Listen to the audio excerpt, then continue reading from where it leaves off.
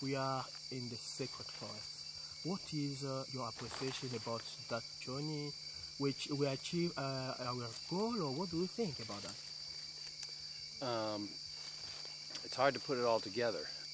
It's very important. The reception we've received from the people has been incredible. They've put an incredible amount of effort into conservation, into protecting their own forests, and they want the attention of the world on that. The fact that they've designated spots as sacred, for whatever reason, whether it's the story of the ancestors, whatever reason it is, it indicates their closeness to nature and their closeness to this essence of spirit that binds them to live in harmony with the world. That is something we've been searching for, and we've found everywhere. When we were looking for the bonobos, when we were just trekking through other areas, we find that the people have a sacred tie to the land, a sacred tie to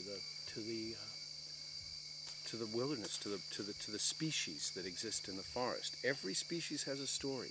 Every species has a relationship with the people. There's a balance. Certainly the bonobo is the flagship, has an incredible binding history with these people. So every moment we've felt that spiritual tie that the people have had with the forest, each moment of our journey.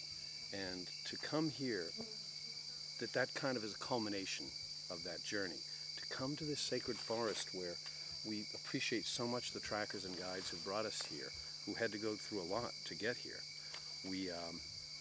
No one's been here, and we're very fortunate that we've been able to